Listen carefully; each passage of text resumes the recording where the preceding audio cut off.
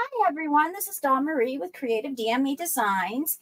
And about a week ago, I took a one-day class with Happy Paper People with Mary Ann, and we made a journal out of 49 and Market Academia and some of their instant, or I call them instant, binders and binder clips and notebooks and covers. So, however, I took it a step further, and I not only used Academia, this is all I have left from it. I also used some vintage library from Stamperia. And I'm going to put these over here so you don't have to see them.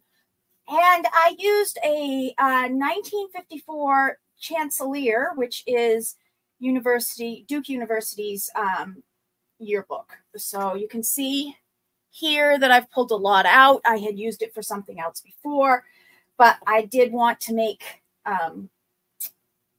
the journal we were making in the class just a little bit more themed than exactly like everybody else was making it. And if you know me, that's usually what I like to do anyway.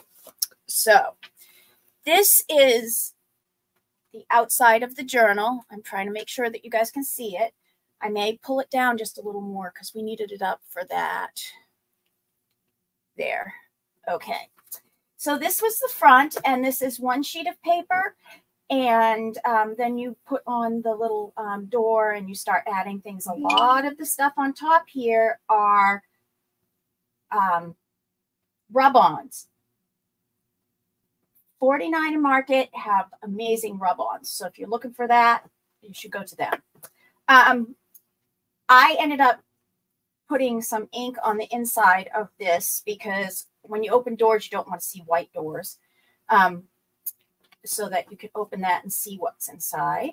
I have my little owl there. This was one of the sayings on the inside of the library. Inside of the yearbook, the ivy twine. So I figured I could name it with that.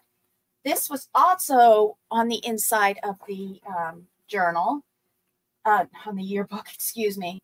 So I cut it out and put it on the back. And I just think that that's absolutely gorgeous. Gorgeous, gorgeous. The colors are amazing. I did flip this down, and you'll see how that works in a minute.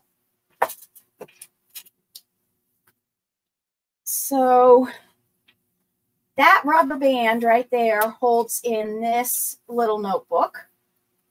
We'll do that second, but I'm going to take the rubber band off just because it'll make it easier. I'm going to pull this way because we're going to go over this first. This is their 2-hole punch holder, and it's really easy to use. Once again, this is 49 and Market. This black cover came all by itself, and then you add the pieces onto it. So what I did here, it also came with a pocket notebook. This came with a pocket notebook, and I actually cut it in half so this would have a front and a back cover. Also, you can see as what I did is I put the contents of the yearbook on the inside cover of this. That was not what we were supposed to do, but I did it. Okay.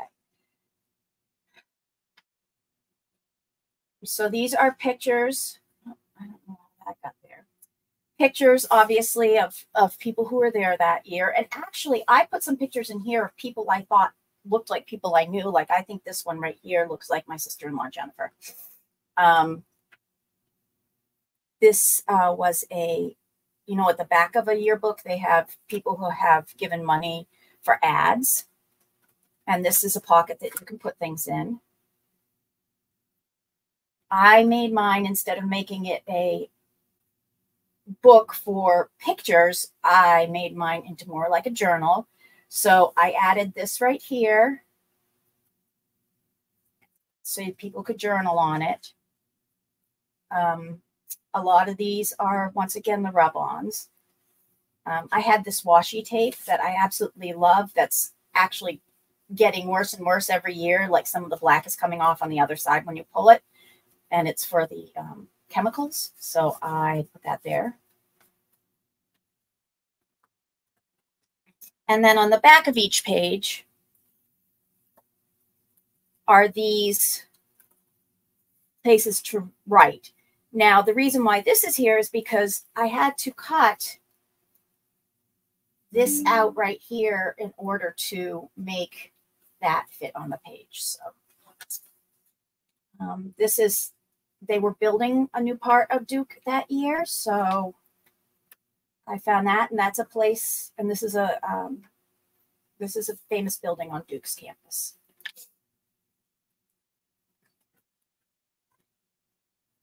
And these, a lot of this is add-on with those rub-ons. This you could actually tuck something in. That's part of their paper packages. This one right here is 2 little flips. We've got Mr. Owl there. Mr. Owl on the back. This is interesting. I put a tag on here. Some of them I left the instructions or what it was on, and some of them I just took them off. So you can see that. And then if you follow this, it goes around, and it's actually the pen that goes into the ink vials on the back, or ink bottles. This is how they used to have to watch events in the swimming pool area. They were up on little things, which is something just doesn't happen anymore. So I thought that was an interesting thing. Put some in here. This kid right here looks a heck of a lot younger than some of the other ones there. This looks like a girl I went to high school with, so I put that in. This looks like somebody who adopted a dog from me. So yeah, I put some things in here that look like people that I don't know, they looked familiar to me. So this one right here, I made into a flip, and you can write in here. This one sort of looks like my mom, I thought.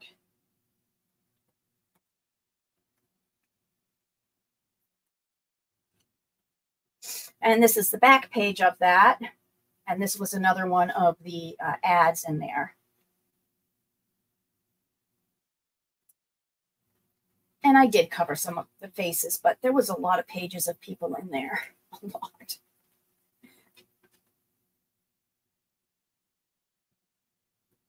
Okay, and you already saw that.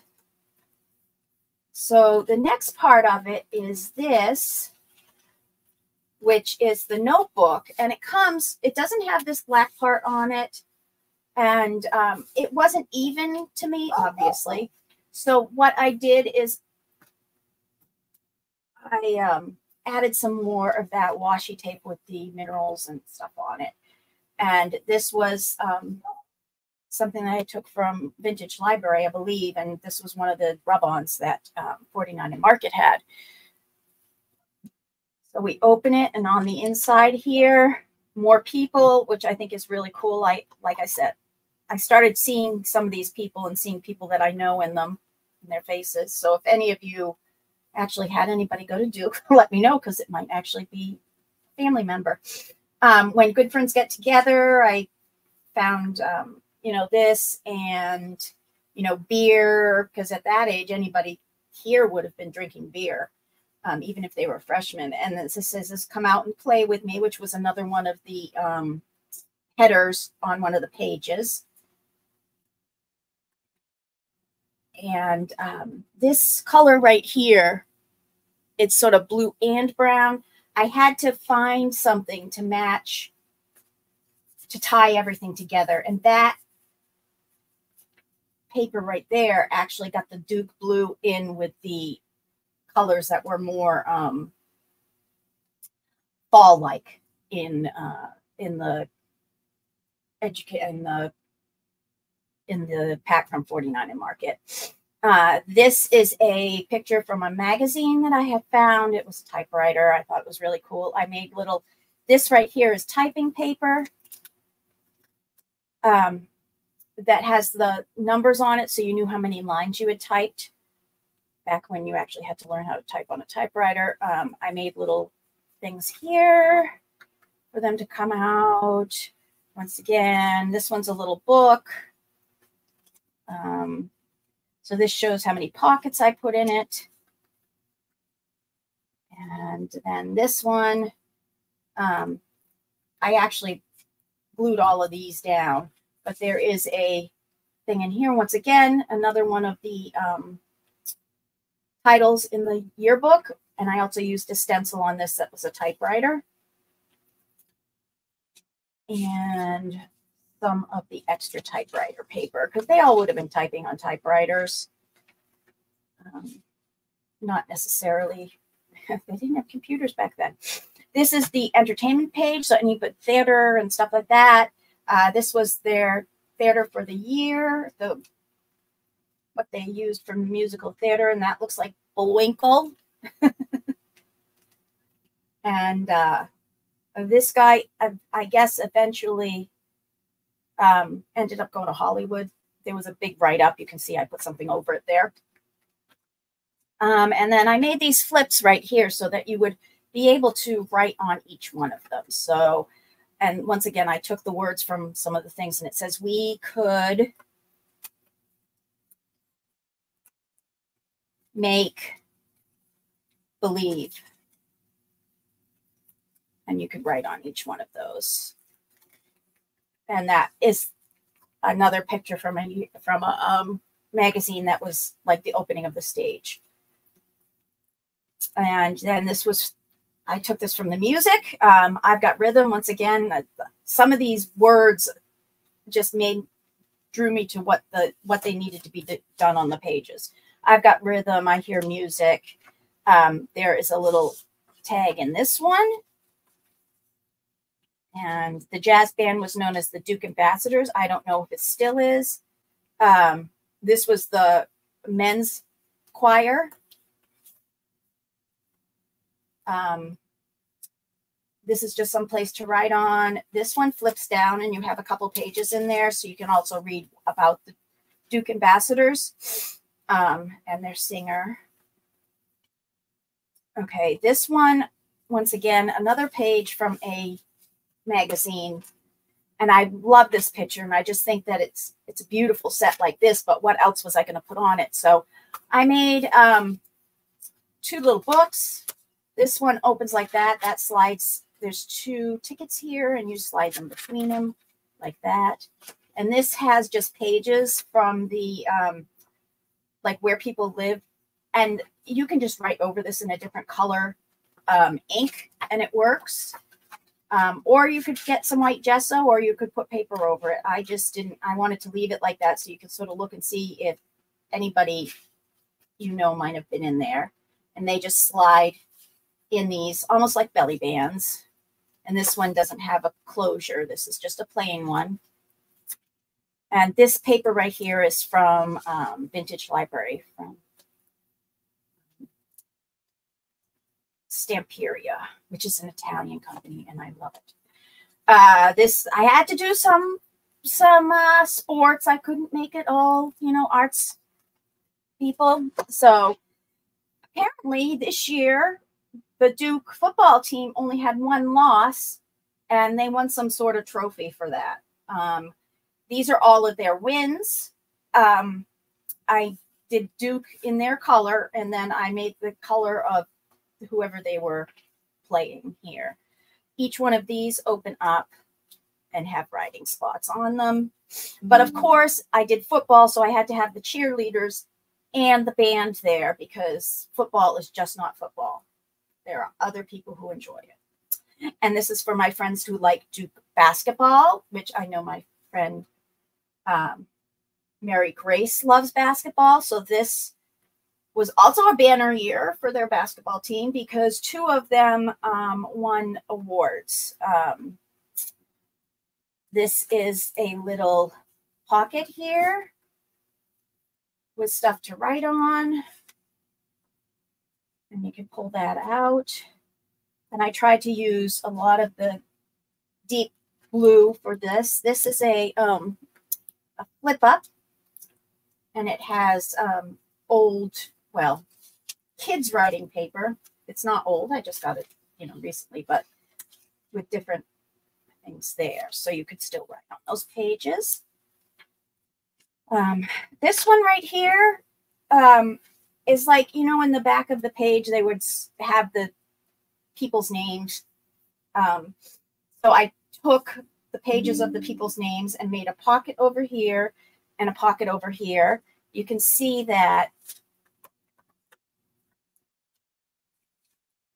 I'll take all of these out so you can see that they're all there. A whole bunch of names, which I thought was sort of cool. So I did freshmen, sophomore, juniors.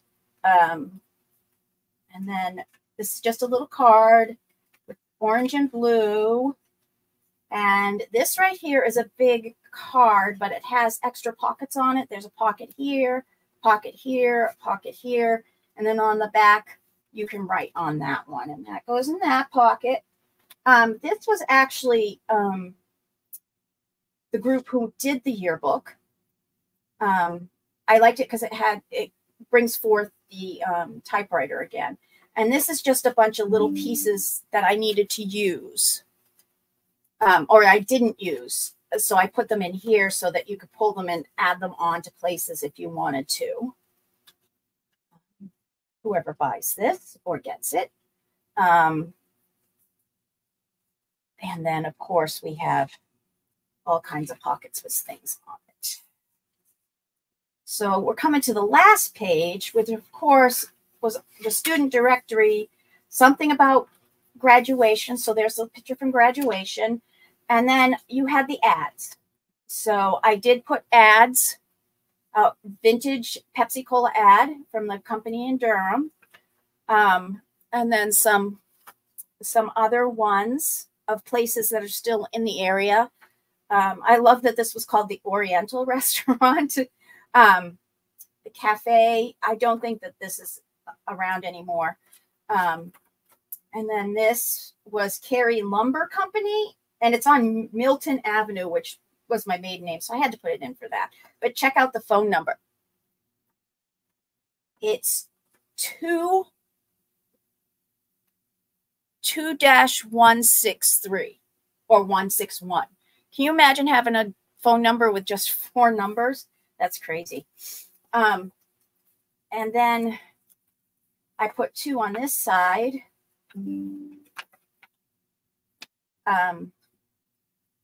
And then this was an ad for the Durham Morning Herald, which no longer exists. And I just thought it was funny that somebody had actually drawn that up and they put it in the yearbook. And the Durham Sun does not exist. Once again, the back page with people's pictures on it. I think this looks like somebody I went to high school with. So yeah, I made sure I grabbed people that would look like that. And once again, there's the back. So this goes right here. And you just throw the big, huge monster. I was going to call it a Band-Aid, but no. Rubber band on it. And you close it. And there is my Duke vintage journal. And I just want to thank 49 and Market for these wonderful tools that I used to make these with and papers. I love Stamperia. They're one of my favorite papers, especially because they're from Italy. And I want to thank Happy Paper People for letting me join in the class and allow me to go a little bit further and not do exactly what the class was doing. So once again, this is Dawn Marie with Creative DMA Designs. And I want to thank you. If anybody's interested in this, please let me know. I will see you guys later and have a great day. Bye.